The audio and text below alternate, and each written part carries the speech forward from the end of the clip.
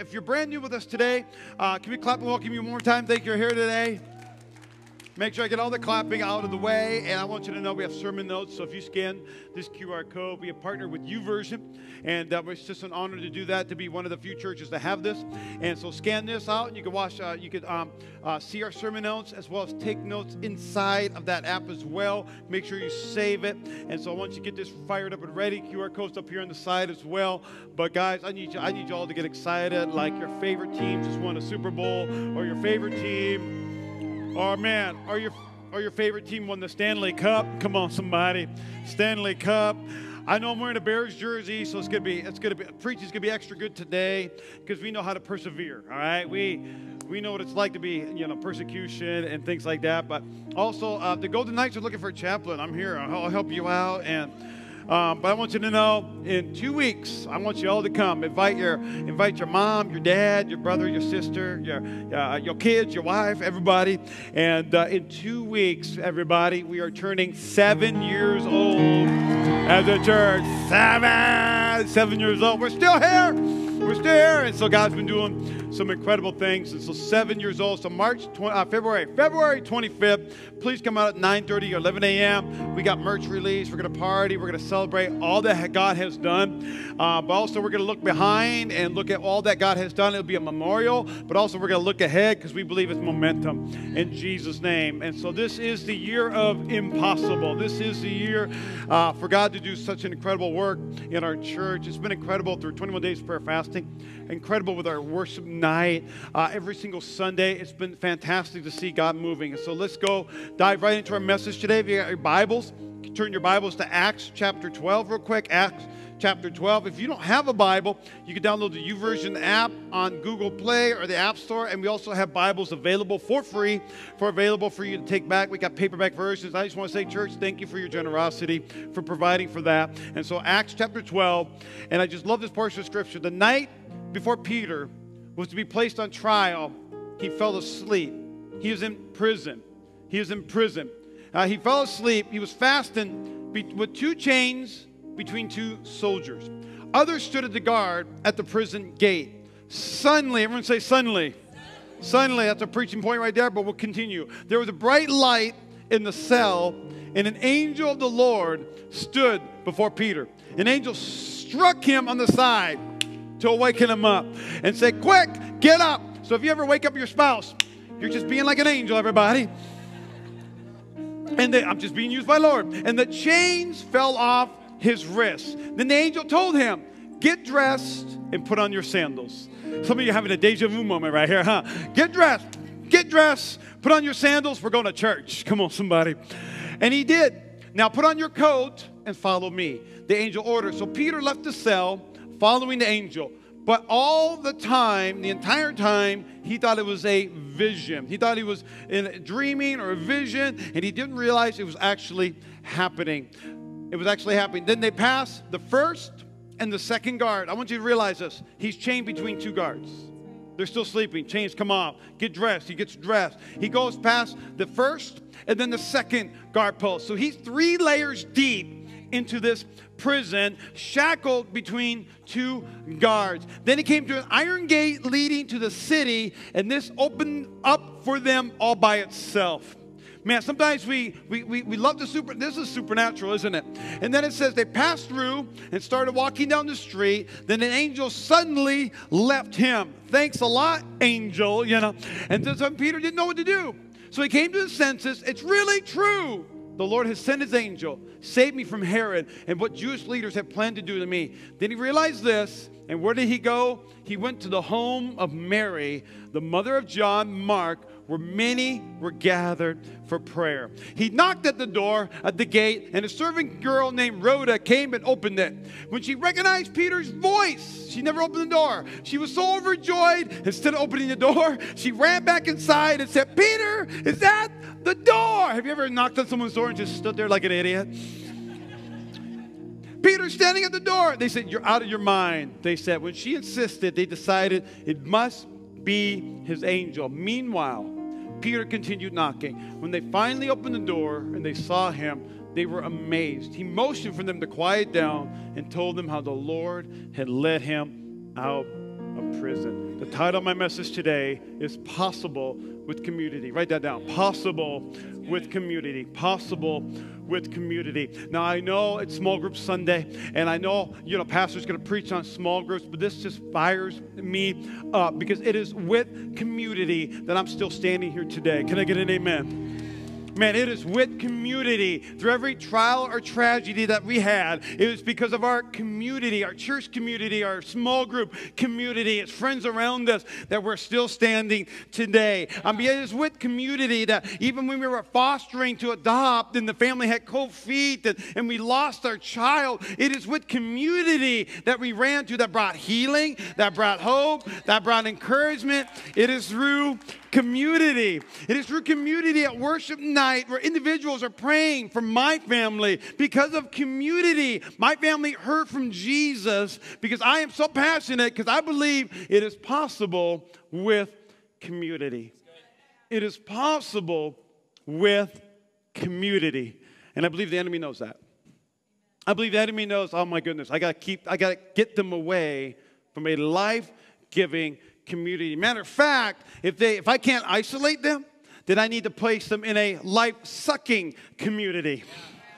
And I love our Surgeon General just this last year. He made a statement, the Surgeon General of the United States. He said there's an epidemic of loneliness and isolation in the United States. The significant health consequences of loneliness and isolation. We must prioritize building social connection the same way we have prioritized other critical health issues such as tobacco, obesity, substance use disorders. Our relationships are a source of healing and well-being hiding in plain sight. Community is medicine, everybody.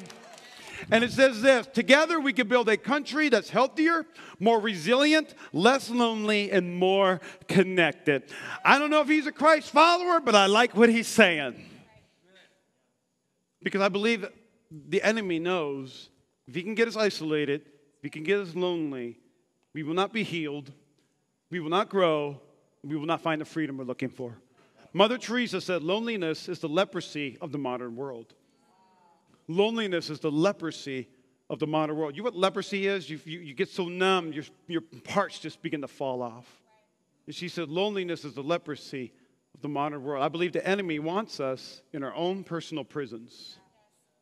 See how I tied in Peter? That was good, huh? That was good. But here's what's fascinating too, though. In this day and age, and I want you to know, I love marketing. I love social media. I love Instagram. Man, I love to check on the baby boomers on Facebook, see how they're doing. Man, I love to see it on TikTok. I love social media. I love feeling socially connected to individuals. But I want you to know this is a fantastic quote by Sherry Turkle in her book, Alone Together. And this is what she said, we are lonely but fearful of intimacy. Digital connections may offer the illusion of companionship without the demands of friendship. So this is why social media is addicting. This is why we can sit at home and just scroll, or DMs, or talk to individuals and whatnot. But it says our network life allows us to hide from each other, even as we are tethered to each other. So you can be connected, but still disconnected. And it says we would rather text than talk. Where are those people at, huh? Come on, somebody. I'm deaf, so I'm going to text you.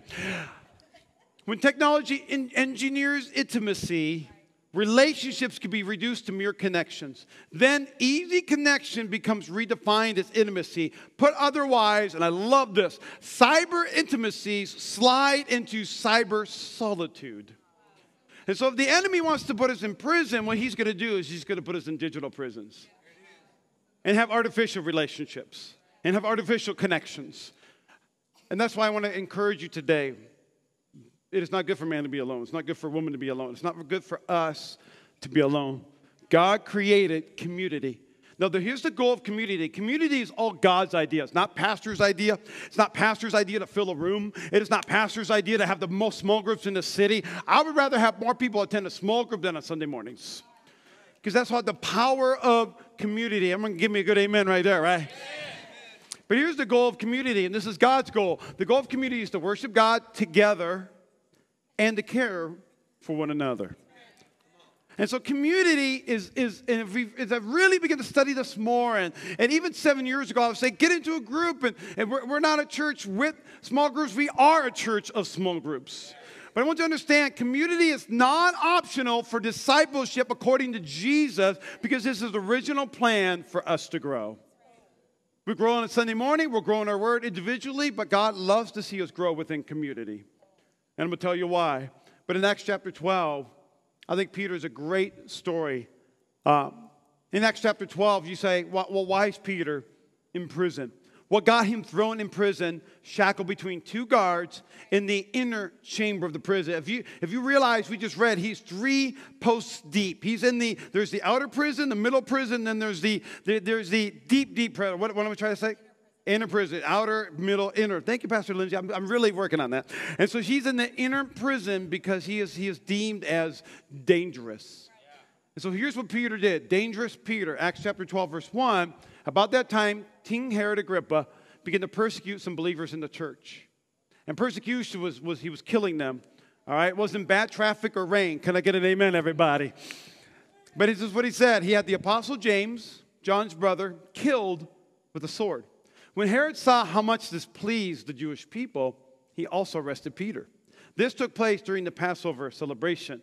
When he imprisoned him, he placed him under the guard of 4 squads of 4 soldiers each. Herod intended to bring Peter out for public trial after the Passover. That was going to be the following week. While Peter was in prison, the church prayed very earnestly for him.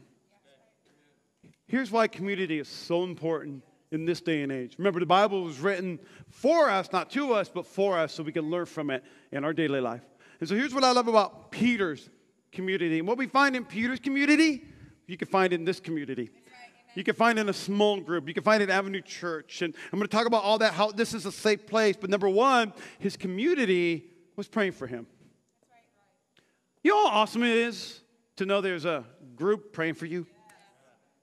You know, yes, we have a prayer team on our Connect card on the back side. You can take notes. But also on the very bottom is a QR code that says, how can we pray for you? If you scan that QR code, a prayer form's going to go to your phone. You could type it all in there. When you get that, our entire prayer team instantly gets that prayer. And they're going to pray with you or for you wherever they're at. But there's power in prayer. I love this. When they pray, they're saying, come on, church, we got to get together. Peter got arrested. He's going to get killed. They're going to persecute him. They're going to kill him right in public square. Let's pray. And as they're praying together, Peter knocks on the door. Little Rhoda hears his voice, runs back in and goes, Peter's here. And they said, you're out of your mind. That's what we're praying for right now, silly girl. But the reason is because they were praying for something. Have you ever had a miracle happen instantly? I almost said me either, right? But in this situation, they were praying and boom, it happened. I love this quote by William Temple. He said, when I pray, coincidences happen, and when I do not, they don't. My goodness, what we got to lose by praying? But it is awesome when you don't know what to pray, or you're out of prayers. It is awesome to know there's a small group praying for you. It's awesome to know there's a community calling down heaven just for you. So prayer, his community was praying for him. But number two, his community was available. His community was available. I love that the angel broke him out. They did a little jailbreak. I love that when Peter finally went into the house, I wonder if someone turned around and said, okay, we were praying for a miracle, but who prayed for jailbreak? Who did that? And somebody was like, I did, you know. Like a new Christian, yeah, jailbreak. Let's go. I was praying they would release him, not jailbreak. But when Peter got out of jail or prison, his first inclination was he didn't flee, he didn't run. He went to his community. And he went to his community because he knew his community was always available. When he realized this, the angel took off. When he realized this, he went to the home of Mary, the mother of John Mark. He went to the home of Mary, the mother of John Mark. And I love this. I begin to study this out. Mary's house has significance. This is not Mary, the mother of Jesus. This is Mary, the mother of John Mark. This is just another, Mary's a very popular name at this time, but I love this because here's a mama that made her home available. She made her home available. And here's what happened when she made her home available. It was known that her house was large enough to host meetings. It was known that her house was possibly the location of Jesus' Last Supper. This also was the house where it was known that 120 gathered to pray in Pentecost. This was the house. And it was her house because she just said, I'm just Mary. Mary, Jesus' mom? No, Mary, the mother of John Mark. Who's John Mark? I don't know, but my house is available. My community is available. There can be miracles happening in your house. Only because she made it available. She made it available. She made it available. In the middle of the night, Peter broke out. He knew exactly where to go because he knew there was one house available. He knew there was one house like Las Vegas, open 24/7. I was going, okay, that was bad. I'm sorry. And I love this because it was a common place that was always available. Friends, is your house available for miracles or is your house closed? And this is hard, man. I'm a good old Midwest boy. Came to Vegas 18 years ago. And in Vegas, I was like, why aren't people opening their homes? Why is my neighbor pulling into the driveway, into his garage and shutting the door? You know, like I was like, hey, neighbor, where are you going? You know, I'm that guy. Because there's an epidemic of loneliness and isolation. And the enemy knows. The enemy knows. I love this, though. I'm going to take a kind of a step further, though. His community was always available. But relationship is a two-way street. And so his community was available, or I should say his community is available if you make yourself accessible. You cannot close up your doors. You cannot put your walls up and then say, where's the available community at? Where are you at? You haven't been there for me. You know, Pastor Lindsay and I were lead pastors of the church, and when we went through some trials and tribulations, we had to let people know. There was a temptation to say, nope, we got to be the pastors. Nope, we got to be, everything's perfect. But when you go through adoption, when you go through these kind of things, we found how life-giving it was, right? I mean, even before I would come on the stage, people go, let me pray with you. I said, please, please. And it's because of community, but it's also because we made ourselves accessible. We were transparent. I'll tell you what, if you join a small group this week and you get in, you get to determine how deep your group goes by how accessible you make yourself. And that's hard, isn't it? Trust me, I once went to a church many years ago, and it was a Sunday school, so it wasn't a small group. And the Sunday school, they were like, tell us your deepest, darkest, like weakness. And I was like, I'd rather not. I don't know anybody here. I'm only here today, you know what I mean? So I understand that. There's wisdom in that. But his community, pray for him. His community was available, but also his community was messy. His community was messy. And this is where I can get some of y'all. All right? I'm going to read your mail for just a second because I've been in community and it's always messy. It's always messy. And the ones that are clapping, they're a little weird, aren't they? I want you to see this. When she recognized Peter's voice. So now we get a look in their small group. They're praying. One of our small group members is in prison. Let's pray. So they all got together and they prayed. That's just like when someone goes to the hospital. I've seen small groups go to the ER and to the meeting room, and they're just in the waiting room, and they're just praying. They're just like, who are you here for? We're all here for so-and-so. I've seen that many times, and that's powerful. But here's her small group. She recognized Peter's voice. She was so overjoyed, instead of opening the door, she ran back inside, told everyone, Peter is at the door. God answered our prayers. And they said, you're out of your mind. What's wrong with you? I bet you some people are like, we're praying. How dare you interrupt?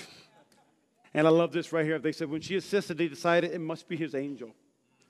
Here's what's fascinating. They had a theology back then. And the theology was that someone's spirit or someone's angel can freely walk around the city. And that spirit or angel looked like that person, but it wasn't that person.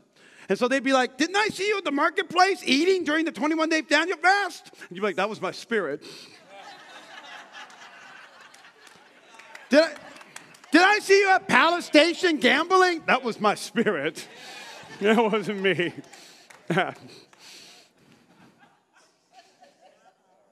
And so you know what? Community gets messy because of theology.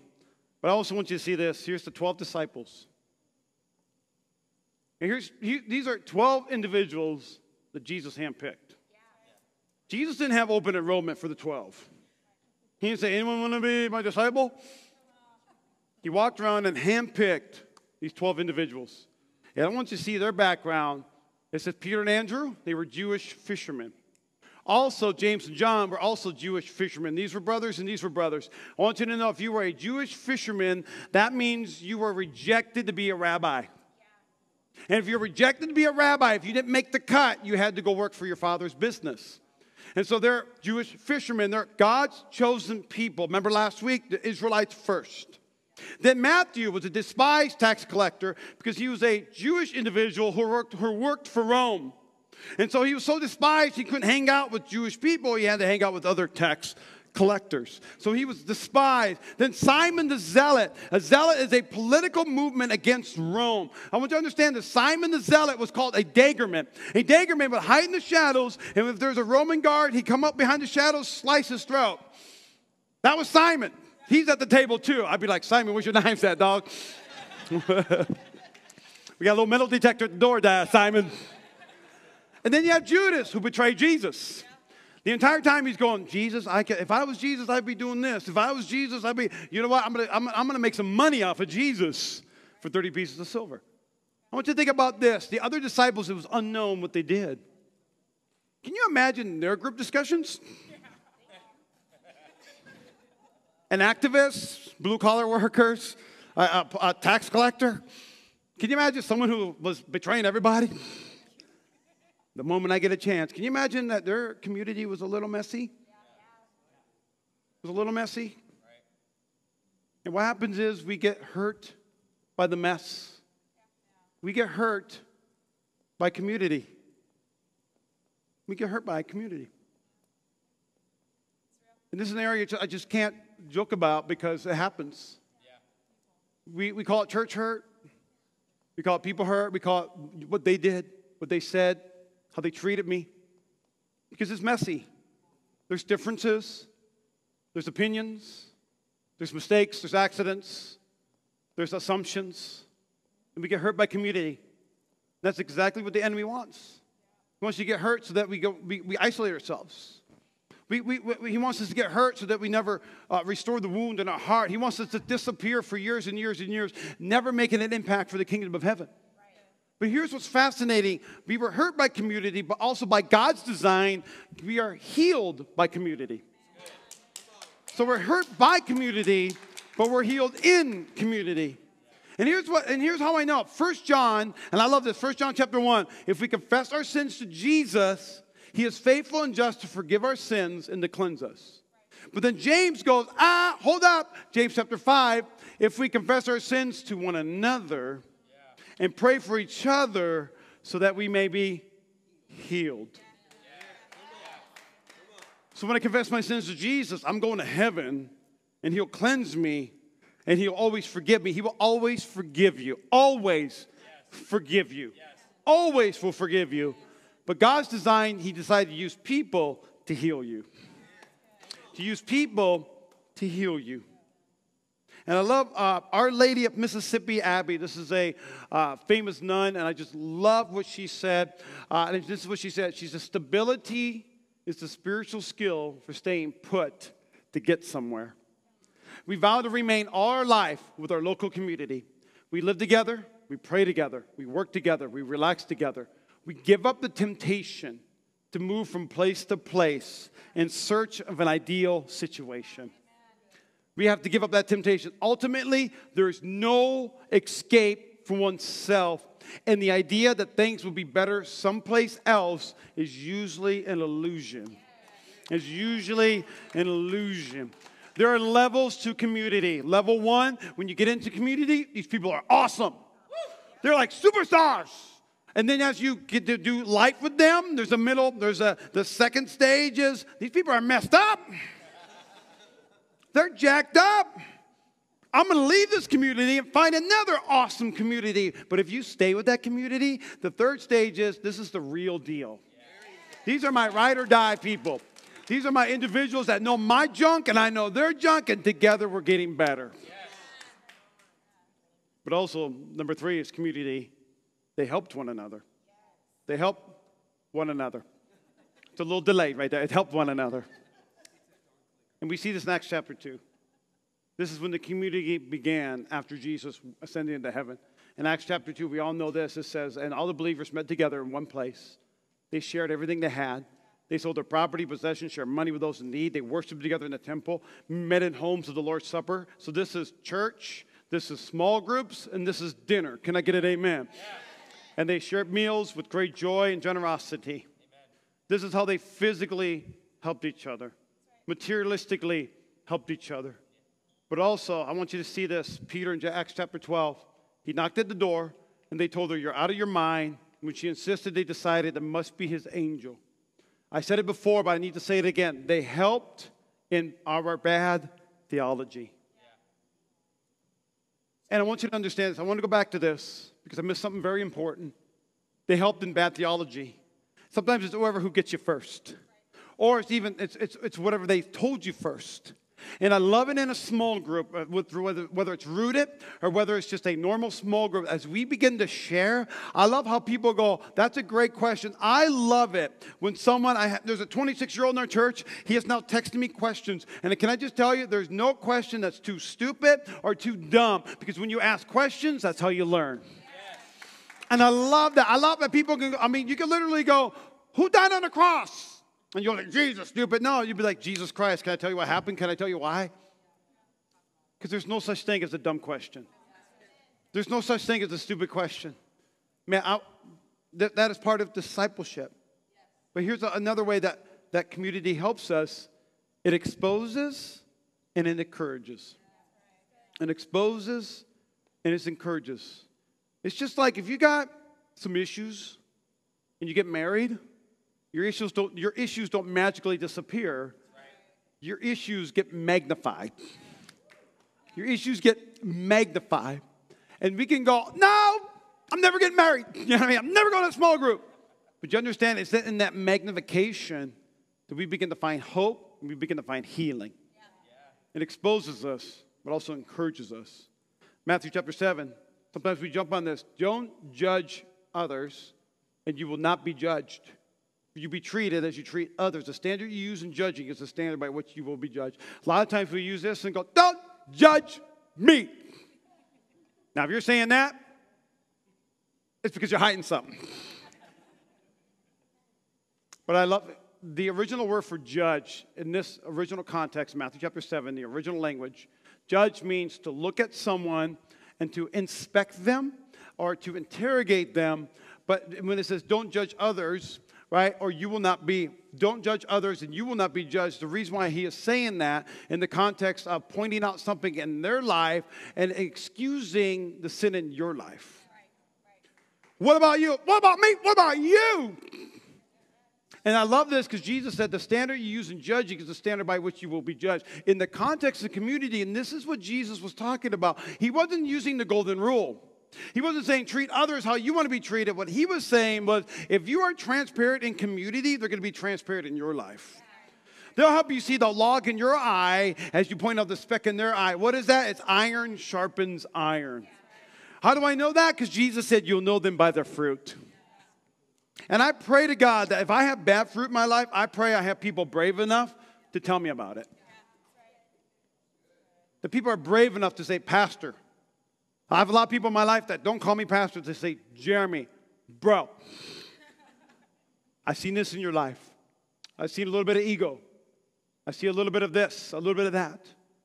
And I have a choice to make. Do I either pick up that bad fruit and cut it off? Or I just say, don't judge me, bro. And so here's your challenge today.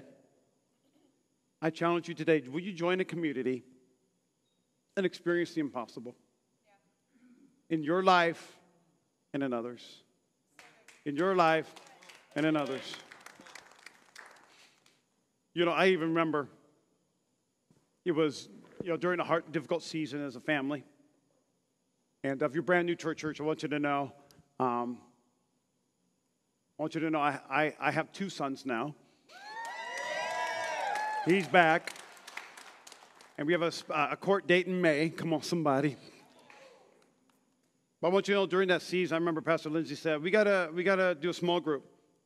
And we do a small group every semester, every season. We love our small group. And this time,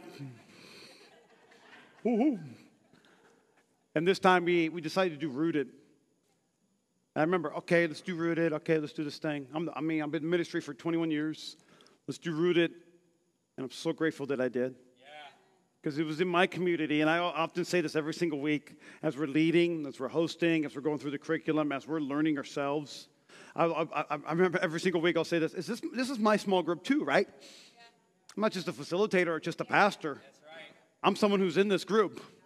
I need to share. I need to hurt. I need to cry. I need to, I need to share my emotions. I need to let some things out. And I'm so grateful for my community and my small group.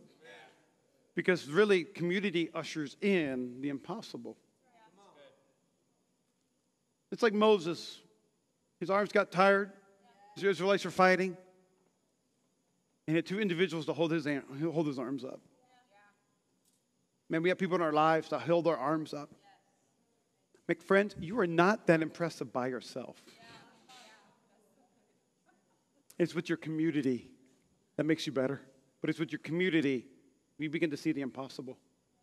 They told Rhoda, you're out of your mind. It must be his angel. Meanwhile, Peter continued knocking. Can you imagine that? Peter's like, they've got to know by now.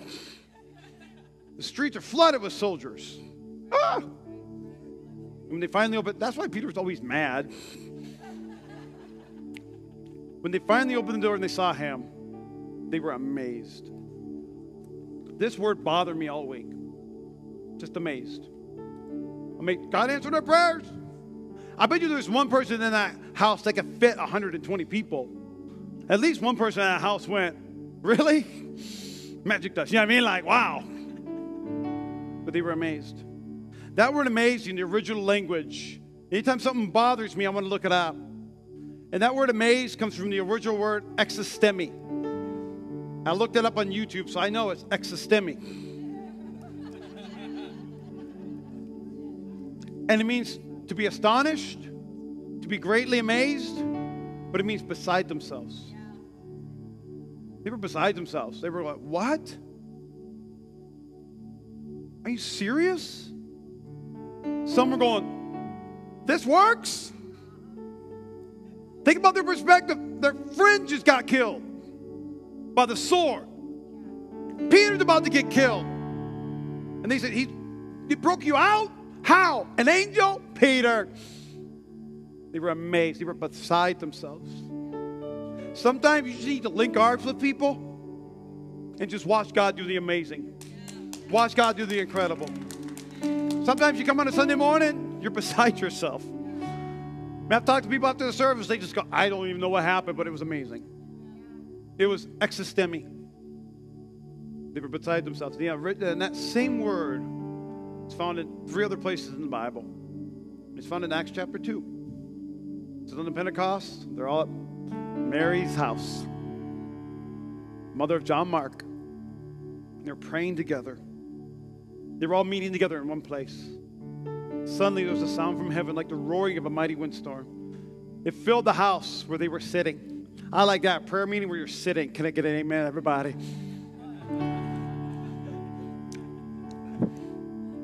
Then what looked like flames or tongues of fire appeared and settled on each one of them.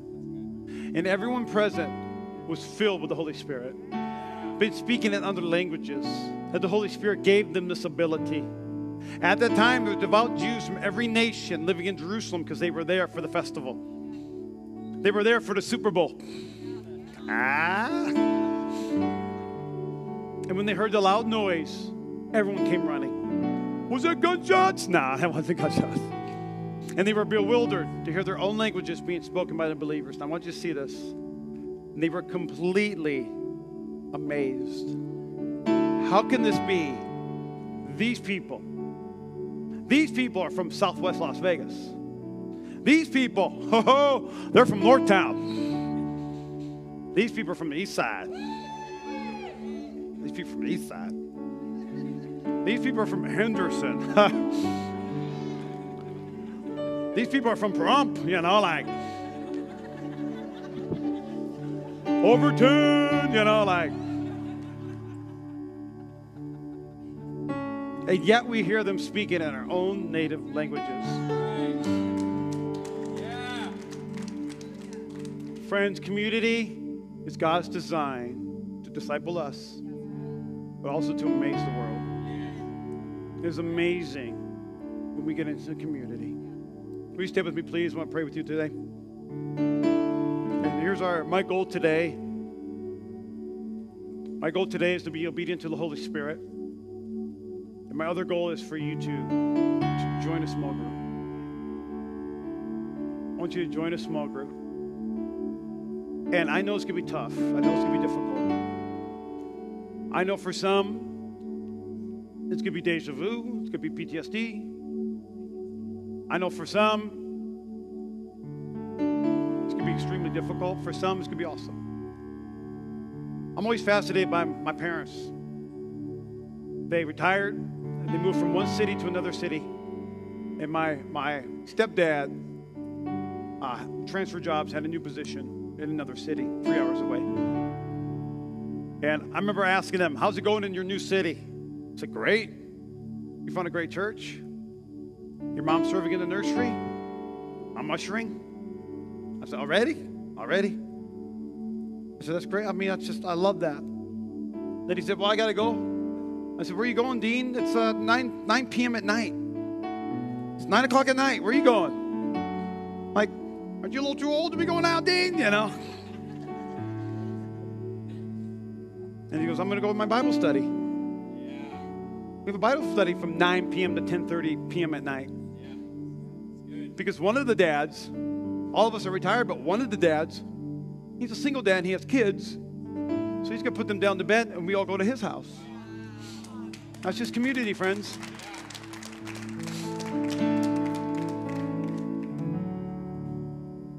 The community is available if you become accessible. That's right. I know it's messy. This is the safe place to grow in community. Will you just bow your heads, close your eyes? I want to pray with you for just a moment. But maybe the Holy Spirit grabbed your heart today and you pulled you into this building today. Maybe you're saying, Pastor, I've been isolated and I've been lonely. Because friends, you can go into any gathering, movie theater, casino floor, workplace, even a church, and you can still be lonely. You can still be isolated. But do you know what the first step is? For Jesus to heal our hearts, to come into our heart. Maybe you're here today and you're saying, Pastor, I'm going to join a small group. I'm going to do it because I want to grow. I want to be a disciple of Jesus. I understand. I always thought small groups was the pastor's idea or religion's idea. But now I know it's God's idea. But for just a moment, we're going to take a time out, and I want you to give an opportunity to those that say, I want to give my life to Jesus. I want to give him my heart. If that's you today, I want to pray with you. I want to believe for God not just to come into your heart, for him to heal your heart, to heal the mess and the wounds that's deep down on the inside. With every head bowed, eye closed, I won't embarrass you, I won't single you out. I just want you to raise a hand and say, Pastor, that's me. I'm going to give my life to Jesus today. That's me. Just raise a hand. 1, 2, anyone else? Just 2 hands? I'm so proud of that. I love that. Anyone else? Anyone else? Anyone else? Anyone else? Man, let's pray. Dear Heavenly Father, I thank you. 3 hands. I saw that. I thank you for every hand that was raised. I thank you for every person that's online.